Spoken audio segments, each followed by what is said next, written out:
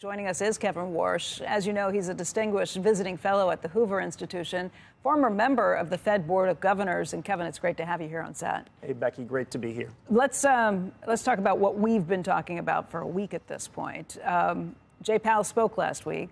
The markets thought they heard that there were going to be lots of rate cuts coming next year, and it was off to the races. Since then, we've had a parade of Fed officials. Here on this program, we've had John Williams, Austin Goolsbee, and others. They all seem to be walking back what Jay Powell said, trying to throw some more caution into this, and telling the markets basically, you're interpreting this a little bit differently. What's your take? So I'm thoroughly confused by this discussion, so I don't know how much light I can shed on it. It should have been quite clear from the testimony, from the speech, from the dots that the Fed gave, that they were saying the party is back on, and markets took that seriously. You know, they spent most of the last year and a half putting the punch bowl away, locking up the liquor cabinet. And a week ago, less than a week ago, they put the punch bowl back out. They told the teenagers they were going away for the weekend. They bought some new bottles of alcohol, and they somehow are surprised that the party got going again. It's very strange. I suspect they think that markets have now gone too far. But this is an incredibly unproductive discussion about what are they talking about, what's the big issue. They should be having hard discussions about what's happening in the economy. Why have their inflation forecasts been so wrong? What are the drivers of global supply and demand? And instead, we're talking about what they're talking about. I think it's a very dangerous thing. They should be creating option value. The world is uncertain. And instead, what they did a week ago was tie their own hands behind their back. OK, let me run with that analogy a little bit. My take on it was that they maybe thought the teenagers had grown up and were adults and could handle the truth. Because what I heard from Jay Powell was that I'm not really sure where things are headed. And even at the time, we were saying that that's unusual for a Fed chairman to be not more oblique, to kind of say, yeah, we're not really sure where things are headed. The market heard what it wanted to hear. What I heard was a Fed chairman speaking a little more openly and honestly than we've had in the past. So what I heard was premature triumphalism. What I heard was, hey, we won. We finally beat inflation down. What I also heard was, you know, it really was transitory. We didn't really make any mistakes. It just took longer for supply chains to work and the rest. I just don't believe that. I think the reason inflation came down is they finally got the policy rate up.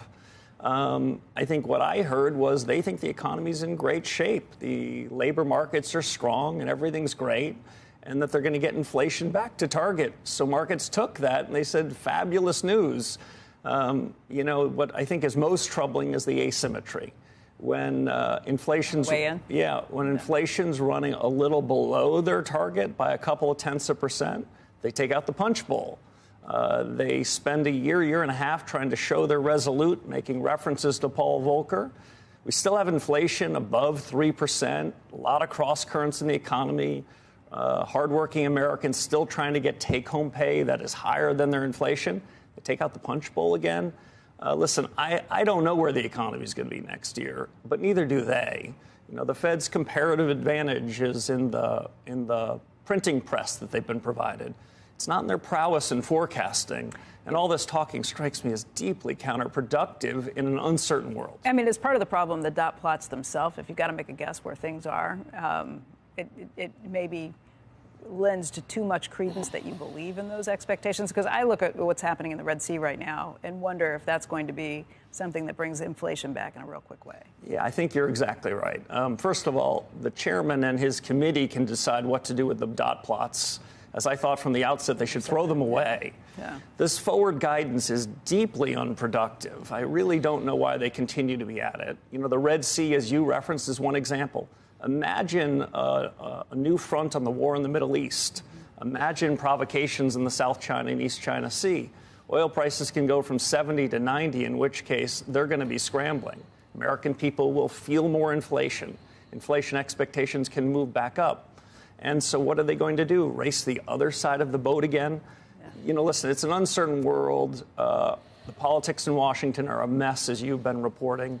The job of the central bank is to be a sober beacon of stability. I suspect that's what they're trying to do in the front page of the Wall Street Journal today. But this looks to me like an unnecessary error. Yeah, you're talking about the article by Nick Timmeros. I know Joe's got a question, too. Kevin, they finally had us convinced higher for longer because they said it so many different ways and as stridently as they could. This has not been long. I looked up long in the dictionary, and this has not been long. And when we had Austin Goolsbee on, I actually said it was posited that we wanted to normalize rates from the financial crisis and from the pandemic. So we want to get back to normal, where maybe this is where rates were before we had these major shocks to the system. So we finally get back there. There's no indication that the economy is weakening. So what is the rationale for moving off being normalized again? That's what I did. But I'll just tell you, someone said if you use the Taylor rule and you do PCE, it does look like we're tighter than we need to be right now. So maybe some rates would make sense. But I don't know. It's confounding. Yeah, I think your last word's the right word. This is very puzzling kind of stuff.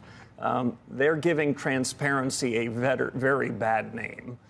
I think they don't know, and I'm sympathetic to their humility about where the economy should be. But to promise, which is effectively what they're doing, that they're going to be cutting rates next year when they don't know the state of the economy is forcing them to tie their own hands behind their back. Recent experience suggests that's a very bad idea. If I had to come up with a single theory to justify what we've witnessed over the last week or so, Joe, it's that they believe what Paul Krugman now seems to believe, which is it really was transitory, in which case rates can go back to zero. This is what markets are so enthused about. QE can come back on. There are no costs to this. Listen, at the end of the day, it sure looks to me like Washington's doing everything it can to put foam on the runway. Now, we put foam on the runway in the crisis in 2008 when things were coming off the rails.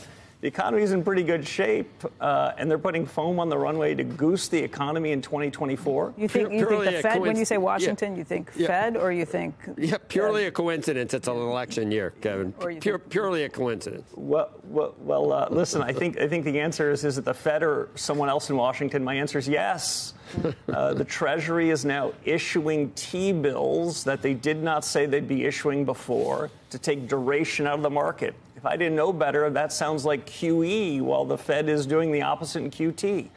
Spending a bunch of money that we don't have and borrowing it from overseas to strengthen the economy next year, I think they're going to end up with a hotter economy than if they had been running more prudent policy at a time of full employment.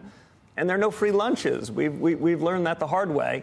Wall Street is no doubt benefiting from this, but I fear that Main Street, once again, is taking the risks. If all you're doing is living on income instead of assets, they're making a bet with your paycheck next year.